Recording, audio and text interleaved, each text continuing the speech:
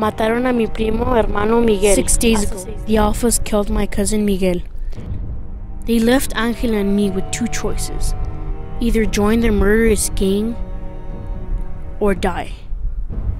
We chose the third option, escape from Guatemala and leave our family behind forever. But maybe that was the worst choice. Crossing Mexico isn't easy, not with the heat, the hunger, and the fear. Not with La Migra waiting to catch you at every corner. They say half of us won't survive, and even less will manage to cross La Frontera. Still, we're all hoping for a chance at a better life. For our safety, for our family, we have to keep going until the only road runs out.